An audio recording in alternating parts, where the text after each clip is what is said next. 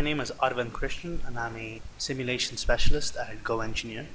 In this series of videos, we're going to look at some of the advanced functionalities in SOLIDWORKS Simulation, which includes the nonlinear analysis and the vibration analysis. So in this study, we just have a static analysis. It's something similar to a cantilever beam with one end fixed and a force on the other end. And this is just a static analysis where one of the assumptions that's made is that your model undergoes very small deformations. As can be seen here, the part directly goes downward, which is representative of the direction of the force. Now, there is an option inside the static analysis in the properties where a large displacement flag can be turned on. What this does is when you run the study, the force is applied with varying increments and the stiffness of your part is calculated in each of those increments. So first about 13% was applied and then 63% followed by 100% of the force. In this case, it can be seen that with calculating the deformations at multiple intervals, the displacement plot is going to be more accurate as compared to just the static analysis. One thing that cannot be controlled is we cannot view the results in each of the intermediate steps, nor can we control how big each time step is taken.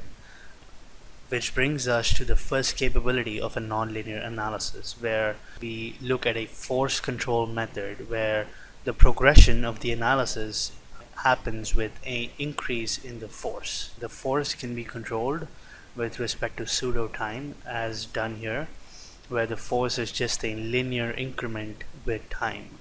One thing that's different in a nonlinear analysis is that all the intermediate steps that are taken to reach the final position can also be seen while post-processing.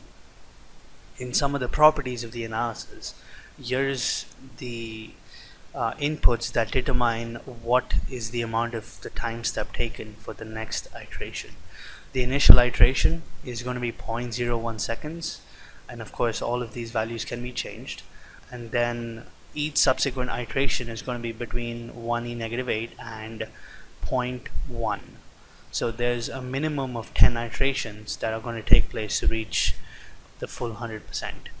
If for any reason the solver is not able to reach convergence at this number, we are allowed 5 adjustments and it's going to go to a lower number and try to get convergence. This is one of the benefits of using a nonlinear force control analysis. If you go to the advanced option, here is the force control that's currently selected. Once this is done, we can look at the displacement results, and these results can be viewed at in different time intervals.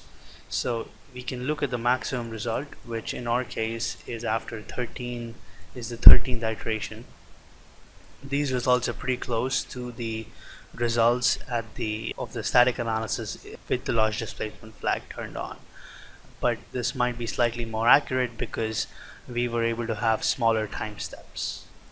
Also, we can view our results at the different time intervals. So at about 55% of the load, this was how the deformation looked. In the next video, we're going to see how a displacement control works. Once again, this is Arvind Krishnan at GoEngineer.